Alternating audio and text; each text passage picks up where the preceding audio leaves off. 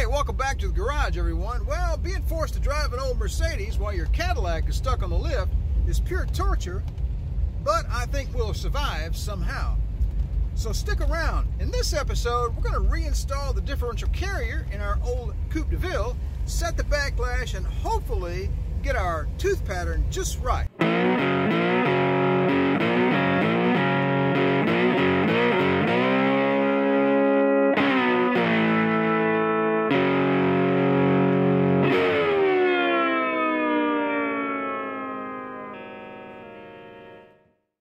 All right, welcome back. We've taken the differential carrier and the ring gear and we've cleaned them really well with mineral spirits, and it's got a coat of gear oil all over it to keep everything corrosion free. I've got our parts assembled here. Here's our crossbar, our roll pin. We've got our gears, our pinion gears, and our side gears.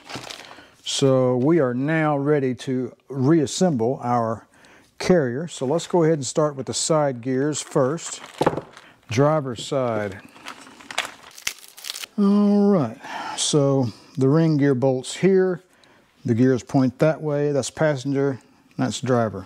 And the thrust washer is already on there. So we'll place this gingerly into place. Ooh, that's nice. All right, let's do the passenger side. It'd be super duper fantastic if the vacuum set up by the oil would keep it in place while I put the other gear in. So anyway, let me pre-stage these others. I marked these. Let's see, that says upper. So that means it goes there, because upper, it'd be like this, upper's that way, so that's upper.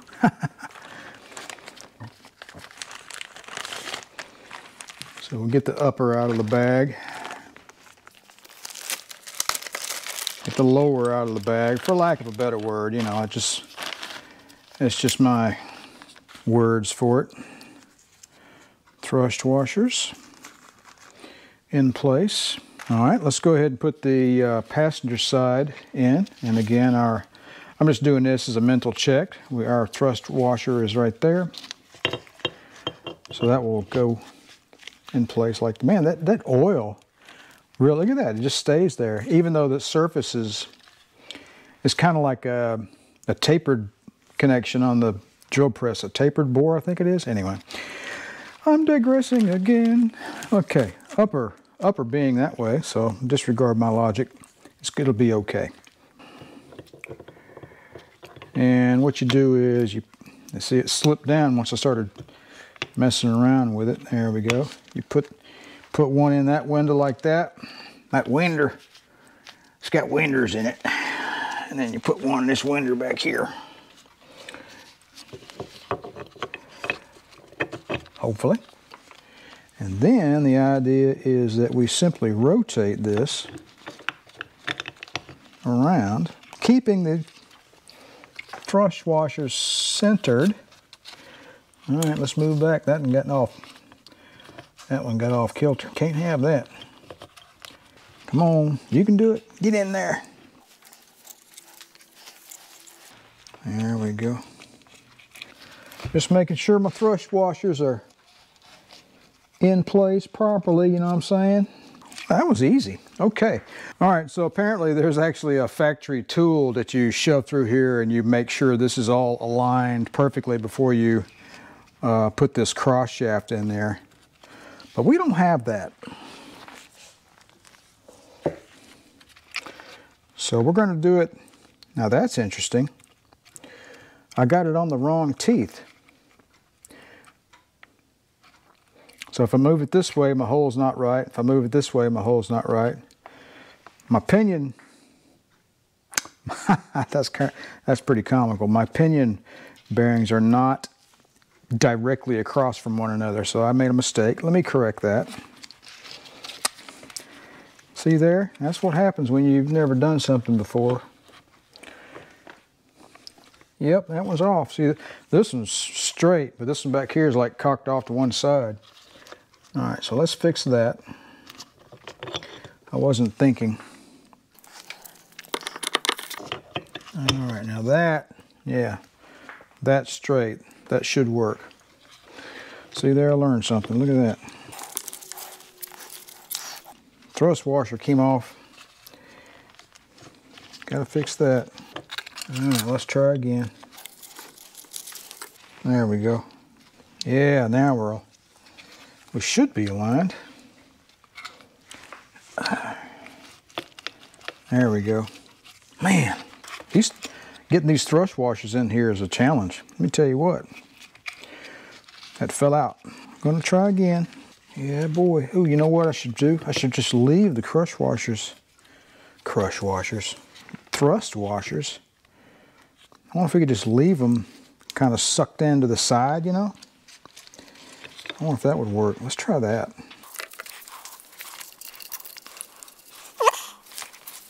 That one fell down. Let me get a finger on it. I need a third hand. Let's see. Now I'm holding my thrust washers with my pinkies. And let's see what happens when I try to do this. And I'm going to use my thumb and my middle finger to try to move things. Now I got to move my pinkies out of the way. Did I mention that I can actually walk down the street and chew bubble gum at the same time? How about that? I believe we are looking good. So let's go ahead and get this cross shaft in there. All right. Little oil on there. All right, we need a piece of wood. Ah, that was easy. All right, let's, we've got to line up our roll pin.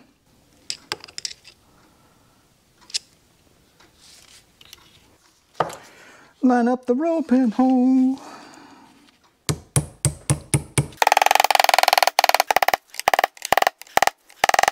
I dare say that's good enough, which means I'll tap it again. It's all the way through, so we shouldn't have any problems with that. All right, so the good old Cadillac manual says install guide pins to guide your ring gear onto the carrier.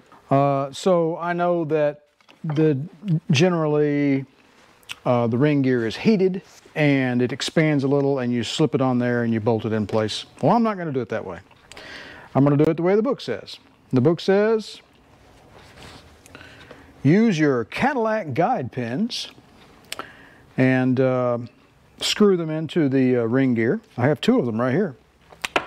And then when you slip it down on there, these things go into the holes and guide you into place so that all your holes line up. Clearly, these things are made out of unobtainium, so I reluctantly cut the heads off two of these ARP ring gear bolts, reverse thread 17 by 20. And I went and bought some 3/8 inch rod at the local big box and welded that to it. And lo and behold, you have your factory service manual guide pins with 7/16 by 20 reverse threads. Anyway, made two of them. I think the book said use 3. Didn't really see the need for 3. Gonna try it with 2, see how it goes. So, having said all that, I need to figure out where my alignment is to get the ring gear back on to this in the correct way. And as you recall in a previous video, we just simply looked at the part number on the carrier housing, which was right here. Part number is right there. So that is between those two guys right there. And then that lines up with the 293 mark on the ring gear, which is right there. So that means that these two holes here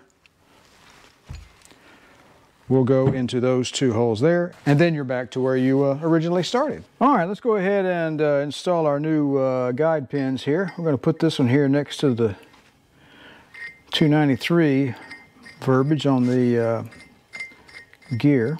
And this one will go on the opposite corner. All right. Make sure we do it right.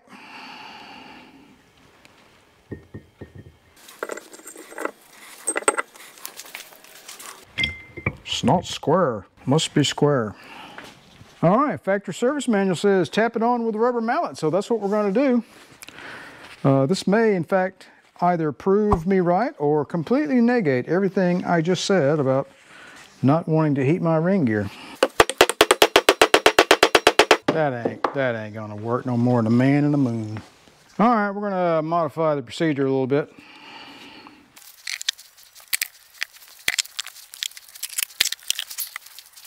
All right, we got ourselves some 4x4 action going on here. This might do the trick.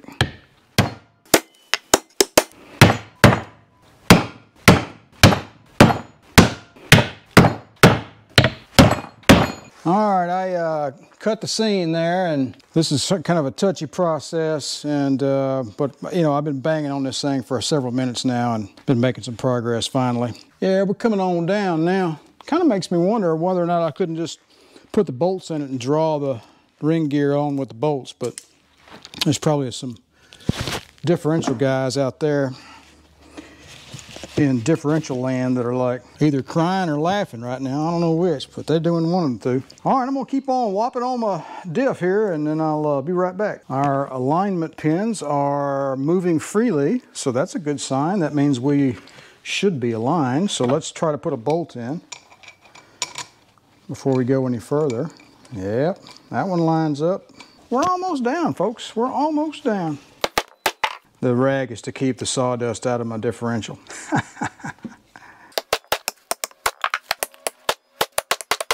And I believe that's it, really.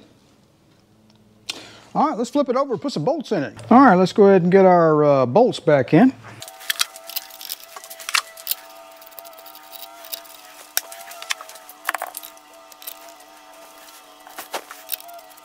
All right, it's time to press on our side bearings.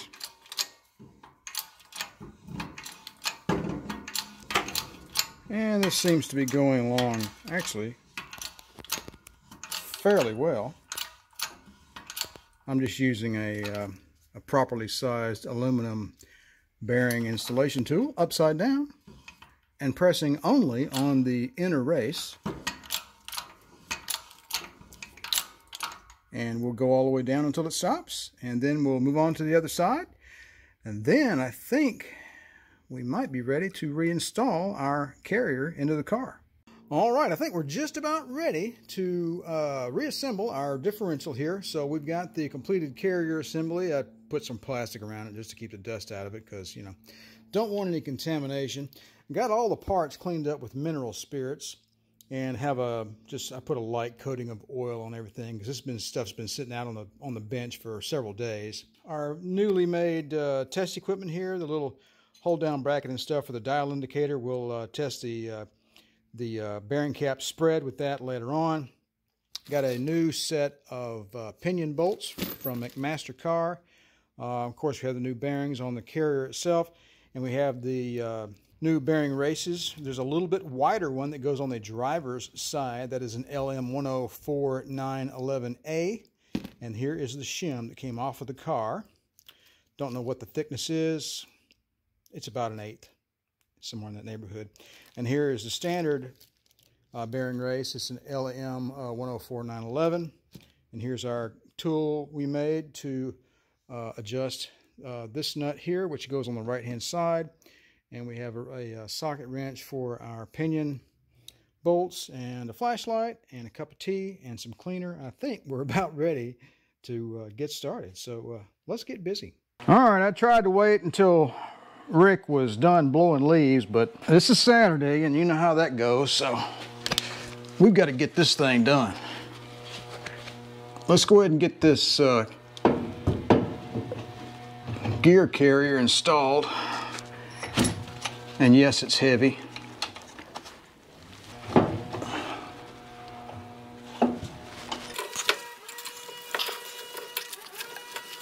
All right. Clearly, I'm going to have to hold that because it's going to try to come out on you. She spins. pins. How about that? All right, we're going to get our adjustment nut installed next. I'm not sure how we're going to get that accomplished. I have to keep pressure on the top of the ring gear back this way because the taper of the bearings wants to push the race off to the right. So we need to get this adjustment nut embedded into the threads. Make sure it spins freely, which if it was cross-threaded, it certainly wouldn't.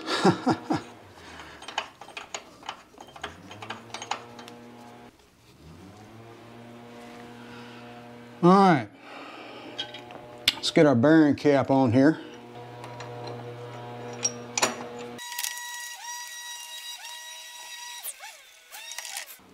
What you want to do is make sure that the adjustment nut is properly engaged in the threads in the housing and properly engaged in the threads on the bearing cap. It looks like it's straight to me, so I think I can go ahead and run these bolts on down.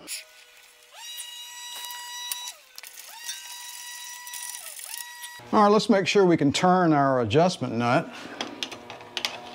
All right, that was a fiddle-faff.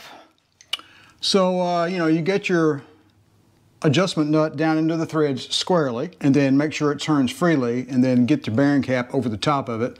Make sure the bearing cap threads align with the threads in the housing. Easier said than done. Had to work with it for a little while. The adjustment nut moves freely now. Up next, we're going to put the left side bearing cap on loosely. All right, up next, we've got to slide this whole affair to the right so that we can get the shim on the left side of this driver's side bearing race. All right, so I've got to loosen this adjustment nut probably about halfway out so that I can move this whole affair over, and this bearing cap. You see, I've moved it out some. I've got a gap right there now. The next step is to install the backlash shim chamfered side that way, so it will go right there. All right, you can see we've got it moved over that way some, so we now have enough room to slip our shim in, thankfully. There we go. All right, let's install our left-hand side bearing cap.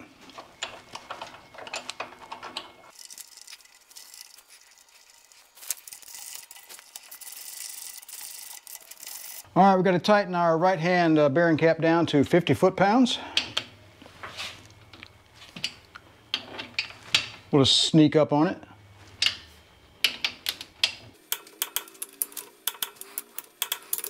All right, let's go ahead and reinstall the pinion.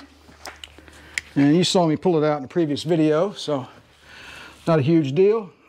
Just got to get the center embedded into the straddle bearing. Of course, we're going to use our alignment pins, which are basically 3/8" bolts. If the pinion depth does need to be decreased, that means a shorter shim or thinner shim should be used. In that case, I don't have one. I'd have to trim this one down with the sanding disc, probably. If we need to bring the pinion out, I do have a brand new old stock 6 thou shim that I luckily I found on the internet. So we got that kind of covered, maybe. But we're going to hope the pinion depth was set correctly from the factory anyway. So, you know, fingers crossed. All right, after about 3 hours of head scratching, I could not get this pinion housing fully seated and get it to mesh. And every time I did, this would not turn. It would completely bound up. I thought to myself, well, the meshing of these two gears together must be, well, clearly it's extremely precise. The factory service manual actually assumes when you're putting this gear case in that the pinion is already installed. I believe that is the case. I had to loosen everything up. I had to take this bearing cap off, pull the shim back out, pull the ring gear over to this side. I was able to slip it all the way back up in there. And now, as you can see, I can turn. So let me tighten up the bolts on the pinion housing, put the bearing cap back on. We can continue on with our bearing cap spread measurement and our backlash. And just like that, it's 3 days later. So, let's give you an update on where we are with our differential rebuild on our Coupe DeVille. Pretty much, I've been fighting a big ugly bear down in a trench in a swamp for like 3 days. That's at least, that's the way it feels, right? So, having never rebuilt a differential before in my life, hey, you know, it's a learning curve. I'm not, you know, that's part of it. So, here's the deal. I reassembled everything and immediately noticed that nothing would turn. I was like, okay, the differential's supposed to turn. That's like a thing, right? Well, I fought that battle for quite some time. I could not get this bearing cap to align squarely and mount squarely to the housing for the life of me. And at the time, I had the pinion bolted against the housing using the original shim that came with it. So I decided to unbolt the pinion and let it slide out about 1/2 inch. And I just freed everything up, gave myself some working room. Unbolted this bearing cap, let it loose, loosened up the adjuster screw on the right hand side, just got everything loose. Moved this whole affair over to the right hand side such that this bearing was not touching this race. I was then able to align the shim, the race, and this bearing cap and get it square and mounted properly. And then I moved this whole affair back over this way and remounted this bearing cap and, you know, and was able to work the adjustment nut properly. I said, okay, fine. And then everything spun. I'm like, cool. Okay, so then I take the pinion housing, shove it back into where it was, bolt it down, nothing moves. I'm like, okay, I get it now. So, with all new bearings and not changing any shims, this shim on the left-hand side of the differential has not been changed, nor the one on the pinion housing.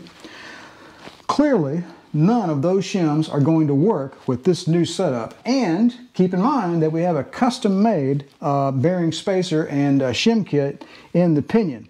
Now, what I've done today is I have been playing around with the pinion depth and moving it in and out like this, trying to figure out the best place for it.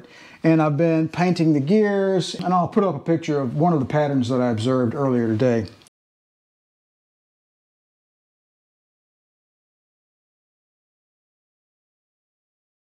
So right now, what I've been doing is I've been taking just plain old feeler gauges, 3-inch long feeler gauges, and I basically bought a couple of them at the local parts house and just took them apart. And I take 3 of them, one here, one here, and one here, in between the pinion housing and the differential case. And right now, and I tried everything up from I started at 6 thou and it went by 2s. Right now I'm at 25,000, right? So I'm not sure if that's going to be the end game or not, but the pinion is 25 thousandths out that way more than it used to be. However, I just got through checking my backlash. I had my dial indicator up here on this tooth. You put it at a 90-degree angle. I had it magnetized right here. And the backlash setting is 5 to 10 thousandths. Right now I'm at 2. So what does that mean? That means the ring gear is too far over that way, okay? It needs to come back this way, and the shim that's in here, I have one, right? The one that came on the car. So what are you gonna do? However, I was able to find some shims online. I actually have a 6 thou shim for the pinion housing, but it's not gonna do me a whole lot of good. I've gotta have a lot thicker than that. So what I'm gonna do is I'm gonna get on McMaster Car, and they actually sell stainless steel shim stock. So what I'm going to end up doing is manufacturing my own shims for this housing back here, this pinion housing. On the left-hand side over here, on the carrier, I found some new old stock shims. I found 3 of them on eBay. Maybe taking this one into consideration and using those other 3 and trying them. I don't know what the width of this one is. The other ones that I have coming in may be thicker. I don't know. So I'll have to measure. I just wanted to get some in here to play with, right? Because if I need to bring this carrier gear over this way, then the shim has got to be thinner. Now, I could take this shim, shave it down, play around with it, shave it down 1,000th at a time, right? And if I mess it up, I got a couple more coming in from eBay, and you know, I can use one of them and continue on. Alternatively, there are some round shim stock available on McMaster Car. And they have a 4-inch, and you can get it in various thicknesses. And all you'd have to do is cut a pattern out using this one. And then the center wouldn't have to be that crucial. It just can't touch the axle shaft, really. It's not a precise thing. The only thing that's precise is this way, you know. So, and the OD needs to match the shim that's in here, and I can do that with 10 snips. And once it's compressed, it should be fine. So I have a way to manufacture shims for the pinion housing and for the carrier itself. Now, one last thing I wanted to add about this differential from Cadillac from the early 70s and the popularity of the Ford 9-inch rear end. I'm just using that as an example, right? So with a Ford 9-inch, you're going to have an adjuster nut over here and one over here. So if you need to adjust your backlash, all you have to do is grab your little tool, one of these, all right? If you want to move the ring gear this way, loosen a little bit, tighten a little bit, you're done. Easy. And if you want to move the ring gear this way, loosen it over here, tighten it over here, you're done. Not with this one. You've got one over here and you've got a shim. So the entire backlash setting for this carrier ring gear is adjusted with this one shim. So a thinner shim will bring the ring gear this way, a thicker shim will bring it that way, and that's how you adjust your backlash. And you're going to use your adjuster nut to set your side bearing preload. And the side bearing preload is established, as you saw in the earlier video. You put a dial indicator between these two bearing caps, and once you tighten this adjuster nut, these two bearing caps should spread apart by 3 to 4 thousandths.